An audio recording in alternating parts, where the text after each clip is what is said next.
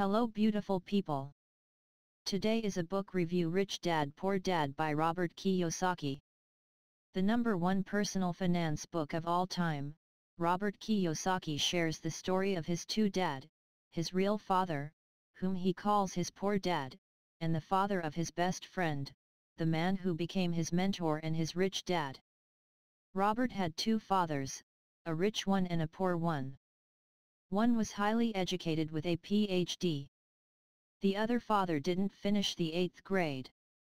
Poor dad, study hard so you can find a good company to work for. Rich dad, study hard so you can find a good company to buy. Poor dad, I'm not rich because I have children. Rich dad, I must become rich because I have children. Poor dad, don't talk about money over dinner. Rich dad, talk about money and business over dinner. Poor dad, struggles to save a few dollars. Rich dad, creates investments. Poor dad, teaches how to write a strong resume. Rich dad, teaches how to write a strong business and financial plan. While both men worked hard and earned a lot of money, there was always one who struggled with money. And the other dad, well, he became one of the richest people in Hawaii.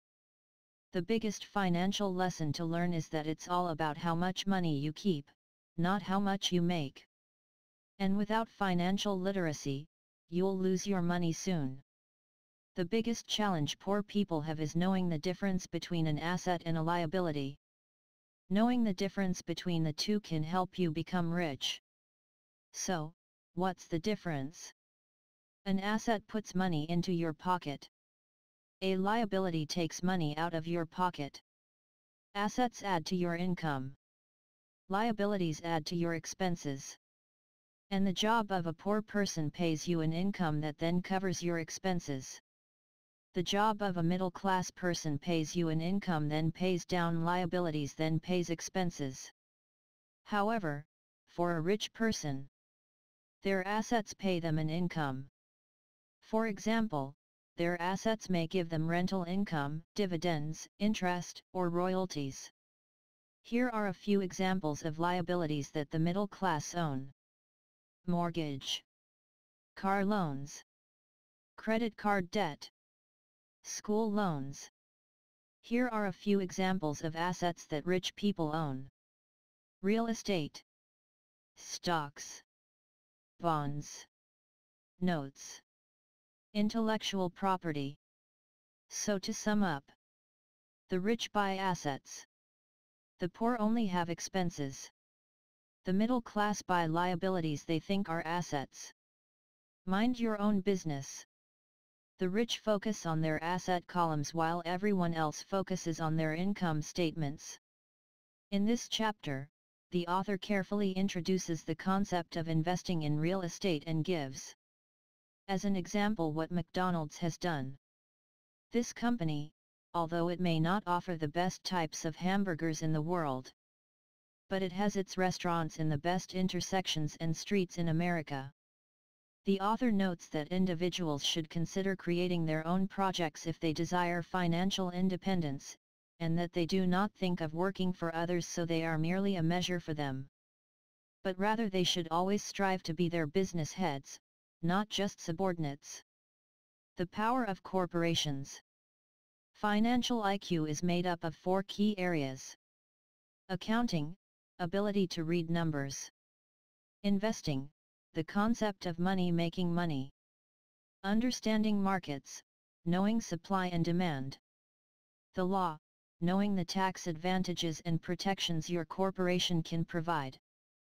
Tax advantages, corporations can pay expenses before taxes, which employees can't do. A corporation can spend everything it can and be taxed only on everything left over.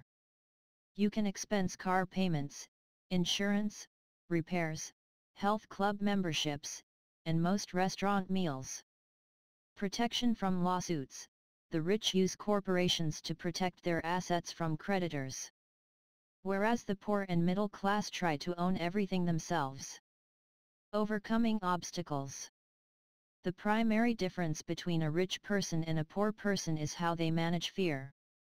There are 5 core reasons why even the financially literate don't become financially independent.